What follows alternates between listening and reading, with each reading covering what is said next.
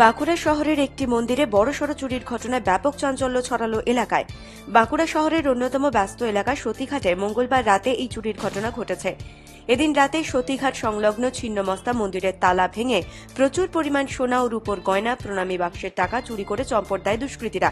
আজ ভোরে মন্দিরে প্রণাম করতে গিয়ে ঘটনা টের পান স্থানীয়রা। তারপর এই ঘটনার জানাজানি হতেই সকাল থেকে চাঞ্চল্য ছড়ায় এলাকায়।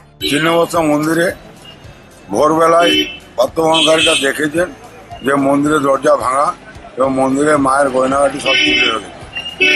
এত দিবালোকের মধ্যে বাঁকুড়া শহরের মধ্যে থেকেও একটা মন্দির সে নিরাপত্তা পাচ্ছে না এবং মায়ের গয়নাগাটি চুরি হয়ে যাচ্ছে। প্রাথমিক তদন্তে পুলিশের অনুমান ভোর রাতে এই কাণ্ড ঘটিয়েছে দুষ্কৃতীরা। সোনা ও রূপো মিলিয়ে প্রায় 1 কেজি ওজনের গয়না চুরি হয়েছে বলে দাবি মন্দির কর্তৃপক্ষের। একই সঙ্গে প্রণামী বাক্স ভর্তি টাকাও নিয়ে চম্পট দিয়েছে চোরের দল, এমনই দাবি মন্দির কর্তৃপক্ষের। যদিও তারা প্রণামী বাক্সে কত টাকা ছিল তা নির্দিষ্ট করে জানাতে পারেননি। মন্দিরটি শহরের ব্যস্ততম জায়গায় অবস্থিত। অন্যদিকে সতীঘাট বাইপাস ট্রাফিক মোড়ে পুলিশি প্রহরা থাকে। একই সঙ্গে এই এলাকায় রাতে পুলিশ পেট্রোলিং চলার কথা।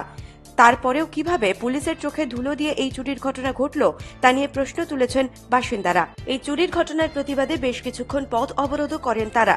পরে পুলিশি আশ্বাসে অবরোধ ওঠে। কলকাতা 24/7 বাঁকুড়া।